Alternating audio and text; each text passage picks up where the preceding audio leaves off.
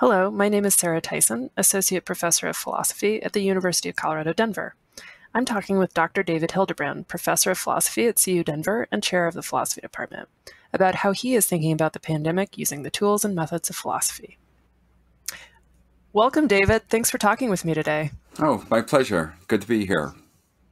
Will you start out by telling us a little bit about how you got into philosophy? So I took philosophy in college. I didn't have a chance to take it in high school, but I was interested in multiple things. I was interested in history, I was interested in literature, and I was interested in philosophy. But the problem for me was that I was a very slow reader. And Mm. so I love novels, but I couldn't read like a 500-page book a week. And I also loved history, but I think the combination of the speculative and general nature of philosophy, along with sort of the close attention to texts and to thinking in dialogue with other people, was what convinced me. So that's how I sort of got into it as a major. After college, I didn't know that I wanted to continue in philosophy. I actually just wanted to work in a job where I would have some opportunities to meet people and do creative things. And so I was working in the nonprofit arts area. And I realized that that was not going to be that remunerative or that safe. And I also had a side interest as a jazz guitarist. And I even studied briefly with Pat Martino, who was a jazz guitarist in Philadelphia. I studied with him for about a year in the late 80s. But I realized that there was not much of a financial future either in the nonprofit arts world or in jazz. So I went into philosophy as my backup. Because that's a sure bet on the money-making front. It was safer. Yeah. And so that's when you decided to go to grad school? That's when I decided to go to grad school, and I just applied to, I think, 7 different graduate schools, and UT was the one that I got into, and I went there, and it was a very diverse program, and that's where I got a chance to study all different kinds of philosophy and go to Austin, which was a great place to be in the 90s. Yeah, and so fast forward to today, you were teaching a class on propaganda.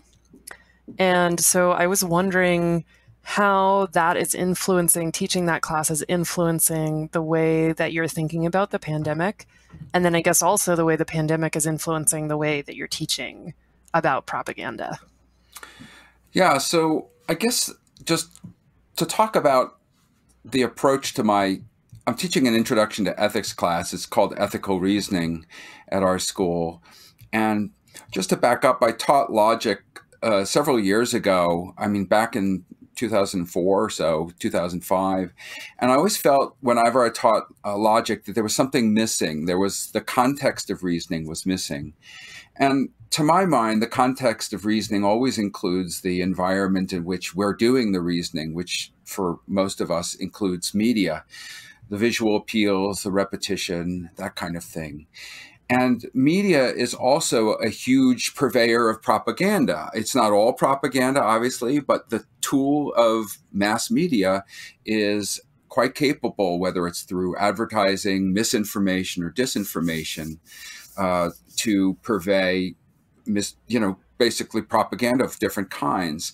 And we know that there are economic structures behind these forces, and we know that there are implications for both the way we think, how we reason, the epistemology, and also for our democratic institutions.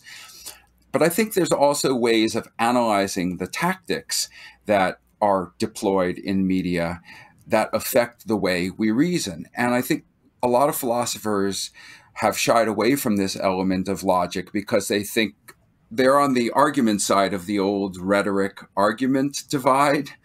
And the way I see it, I realize teaching critical thinking or logic that there's no point in singing praises for philosophy or for argument if teachers are neglecting how we reason or do philosophy in the larger context in which our students live and have things thrown at them, have misinformation, propaganda, advertising. It's all mixed together for them.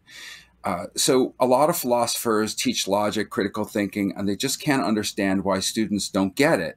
And I think the reasons they don't get it is partly because the media context and rhetoric is part of the environment in which we reason. And so, what I realized teaching logic was that in order to seek what it in order to seek a way to teach critical thinking to undergraduates, we have to talk about the social and environmental conditions for critical thinking. And the COVID-19 times and the times we're living in just generally politically are time when critical thinking about values and democratic institutions is really urgent. So I decided to teach ethical reasoning as if it was sort of the modified logic class that I thought was necessary way back when. So you also asked about how the sort of the news about COVID is influencing how my teaching of propaganda or teaching of ethical reasoning is influencing the way I'm taking in news about COVID. And I think it's really influencing my own intake of that news. There are a lot of classic moves now. I now recognize the classic moves of propaganda, whether Ooh, it will you go through those? I would love a little like typology. well, there are a few that just rise to the top, and one is the way that truth and falsity are mixed together. This is one of the most powerful ways to propagandize. It's not just to tell a hyperbole or an exaggeration or just to scare people outright, but it's to say some true things and then say some false things and mix them together, so that it's sort of up to the media to decide, or the journalists to decide, or the reading public to decide how to evaluate it. And I think for most people, if there's a little bit of truth mixed in, it's really hard to declare the what's just been delivered to you as false or as propaganda. So that's one thing. And of course, there's constantly changing the subject, figuring out what people need or want, and mixing that in, whether it's talking about opening back up businesses or letting people get back to normal and so forth. So there are a lot of agendas that are getting advanced, I think, under the cover of fear and misinformation. But I guess I can't give you a complete typology, but I think it's No, that, but that's really helpful. yeah. Yeah, those the main ones you're seeing. And what for you are misinformation and propaganda? How are they related? Are they the So, same thing? Is one well, a form of the other? so I'm using a textbook by someone named Randall Marlin, and he's actually in his 80s now. He's a Canadian, and he studied with Jacques Ellul, and also he's a student of Orwell. So it's a very interesting mixture of sort of a French Catholic sociologist philosopher from the 60s, who's actually a philosopher of technology also, and then Orwell. But so Ellul has a long sort of description or umbrella description of propaganda, but it includes a lot of different things which you'd think of: public relations, advertising, disinformation, misinformation, lies, just flat out lies. But the key element that makes it propaganda, the key to the definition, is that it's bypassing the rational scrutiny of the listener in order to manipulate them. Mm. And it doesn't necessarily have to be evil. This is something that my class sort of reacted to immediately, that they thought that all propaganda was necessarily evil. But you can propagandize people into doing something about social distancing or about climate change or something like that. And then you have to have a moral debate as to whether or not the pluses and minuses of manipulation are worth it. So we've talked about both sides of that. But Yeah.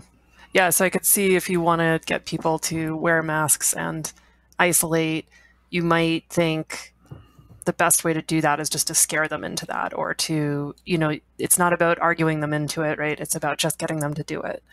right, it's like there are lots of thought experiments. Does the captain of a ship have a general consensus meeting about what to do about the iceberg they just struck? It may be that it's in everyone's best interest to manipulate people to get them into the lifeboats, rather than having sort of an ideal communicative space as in a Habermas kind of way. I have to admit, in those thought experiments, I'm like, well, why weren't we doing drills before we hit an iceberg? Exactly. We can avoid this whole ethical dilemma of who to lie to and who to tell the truth if we just said icebergs are possible. We know that from past experience, so we're going to make sure we're ready. Yeah, no, it's true, and I think that's sort of when I tried to defend Habermas in that section of the class, I tried to point out that he's trying to describe the ideal epistemic conditions for consensus or discussion, and if your aim is to have a democratic society, he's trying to describe those because he's trying to get us to start doing them now, not in a crisis. Yeah.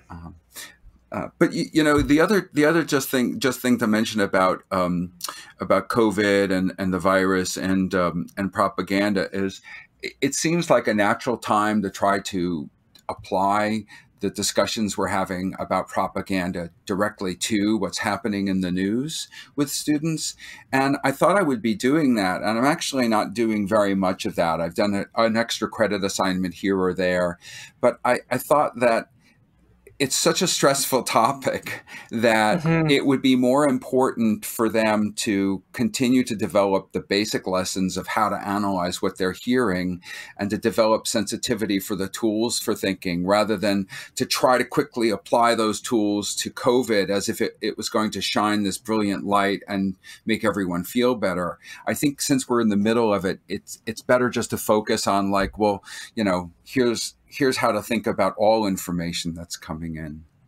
Yeah, to not make them also think about COVID in an exercise or in a class, that we can do this on other topics that aren't quite so pressing minute to minute. Yeah, I don't know what I'm going to trigger, but we're also not meeting face to face at this point. So it's hard to gauge, how that information is being absorbed. Definitely. Well, in that we are now all meeting remotely, or we're doing things online. And I know you're a philosopher of technology, and you largely approach that project through the lens of pragmatism. So it might be helpful for you to just sketch what that looks like, and then if you just talk about how you're thinking about not just the way we're all on social media differently, or we're doing more remote things, but are you thinking about technology in terms of ventilators, in terms of the kinds of models we can produce technically now? I just wondered where you, as a philosopher of technology, where your mind is going. And so if you just talk a little bit about what it means to be a philosopher of technology as a pragmatist, especially, and then where your mind is going. So I guess for a pragmatist approach to technology, I think about technology in sort of Dewey's sense, which is technology just means a way of doing things. And machines are one way of doing things. So the inclusion or the exclusion of machines and technology is sort of besides the point. There are many ways to do things, and the question is always, what's the best way? Who is bettered or who is made worse, and how do we get to doing things better? So a lot of the problem with talking about technology, at least from the perspective of a pragmatist, is that technology in terms of the machines and the techniques in which the society is enmeshed they're super added to a lot of ways of doing things that we've already assumed are the right ways. So the COVID situation really is eliciting, for me, technology's pluses and technology's dangers. So, I mean, the pluses we think about, is there a cure? How do we do tracing? How do we do treatment? The medical technologies, which are going to skyhook us out of this thing, are a huge plus. The dangers include, well, how did it spread so quickly? I mean, it was probably here in the United States, from what I last read, as early as late December or early January. And then it becomes a question, then it raises the question of propaganda, because if that information was here, why wasn't it disseminated? What was disseminated instead? But how did it spread so quickly? What about bad testing? What's raised by the surveillance specters that are being put into play? And I think that what I've thought about technology by watching this virus is that the more we focus on technology, whether we're focusing on the plus or the minus, the more we're obscuring the kinds of thinking which are necessary to do. And to me, that includes the social and economic justice aspects, right? Look at the inequalities that are raised by COVID. Who is going to the store and doing the shopping? Who is staying home? Who has health care? Who has a salary? Who is going bankrupt? How is aid being distributed, right? Is there a long-term plan to recover from this economically or epidemiologically? So, I mean, those are all non-technological questions. Mm-hmm. And the technological aspect of it, just the way I see technology, just reveals them. And I think, if you combine both these technological factors and the propagandistic factors, you get sort of the perfect storm for what Naomi Klein likes to call the shock doctrine, right? So any crisis is an opportunity for either good or for evil changes to be implemented.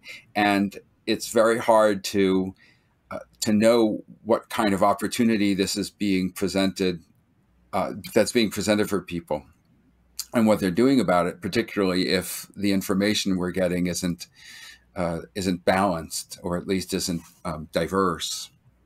Mm-hmm. So, I mean, all these issues, these social and economic issues, they can't really be they can't be dealt with and adjudicated during the crisis. I mean, we have to do the best we can and fight for what we already think is the right thing to do, in terms of equity and justice. But as you were pointing out about the preparing for an iceberg, philosophical and ethical debates in an ongoing way as part of everyday life is what prepares us for a crisis, so that we're not all of a sudden throwing people off their health care, whatever it is. And I mean, you probably we've prepared, right, cognitively and through this kind of imaginative work, prepared. Yeah, that's right. And, I mean, we all teach the apology, or most people teach the apology at some point.